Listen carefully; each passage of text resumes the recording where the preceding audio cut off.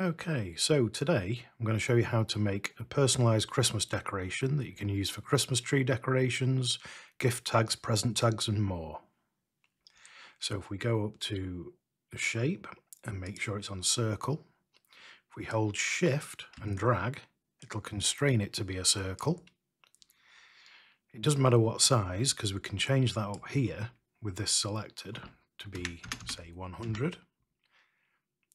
And then I'm going to move it just so it's in line with this outer box. So the way that this works is this X and Y location works from the top left of the bounding box. So if we choose the X location to be 100 and the Y location to be 100, we can see that it is now perfectly inside of this outside box. So now I'm going to choose the circle, go to outline and reduce this so it goes inside to be about, let's say, -8, and click confirm. We've got two separate circles. If we select both, right click, we can choose make compound vector. This then joins them both up to be one solid shape, as we can see. And now I'm going to choose a circle again, click and drag, and choose this to be 4 millimeters. If I just zoom in, what we want to do, this is going to be the hole.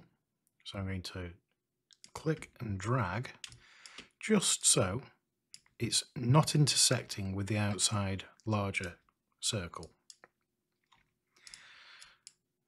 So now I am going to go to outline again, but this time we want to go outside by 2 millimeters and click confirm.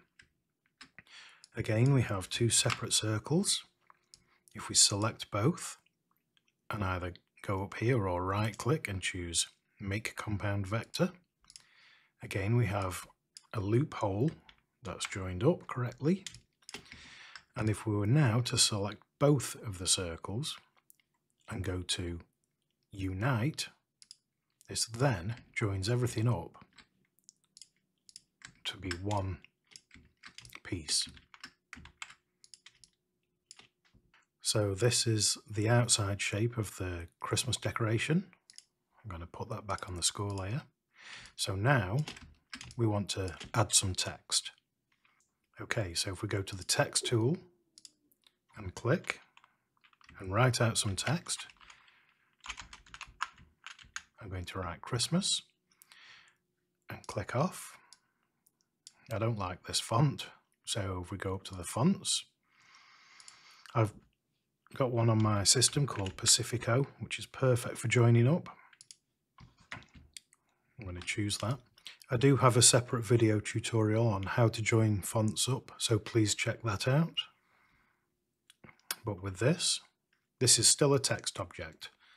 So the first thing we want to do is click weld. This actually joins everything up correctly, but the dot on the I is still floating, so that will be cut off. We can fix this by choosing to release the compound path, click off, and then that breaks everything down to be separate objects. Now we can choose the dot and zoom in and position that just above so it's intersecting with the I. If we choose just the dot and the Christmas word, not the internal pieces, and choose unite, that joins those up. And to get everything joined up correctly, all we need to do is select everything and choose make compound path again. This now has been joined correctly.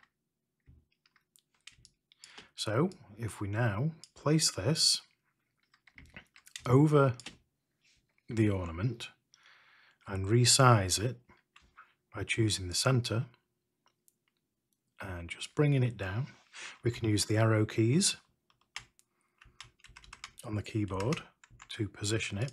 If you find it's a little tricky or you can't see properly, you can select everything, put it on the engrave layer, just to make sure everything is intersecting correctly. And you want that in the center.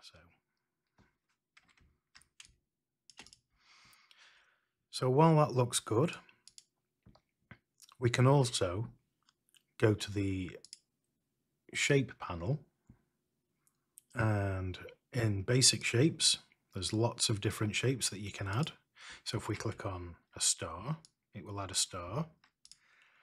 If we go back, if we go down and choose festival and open that,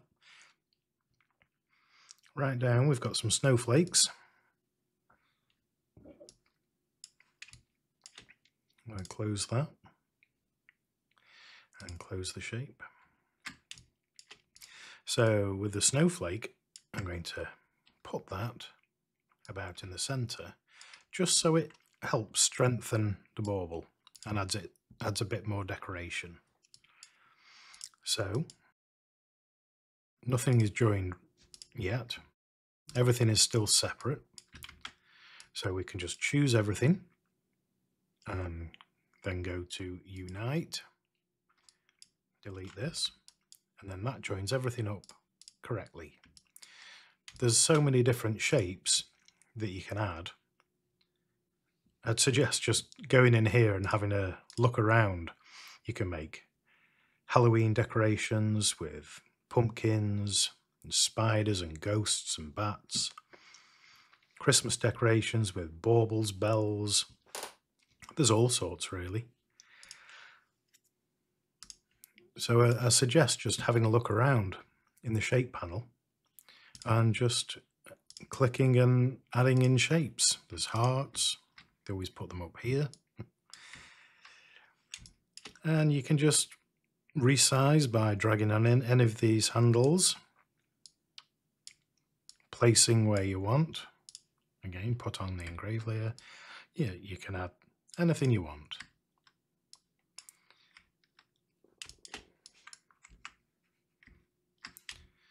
And that's how to make a personalized Christmas decoration. I'd love to see what you create. Happy crafting!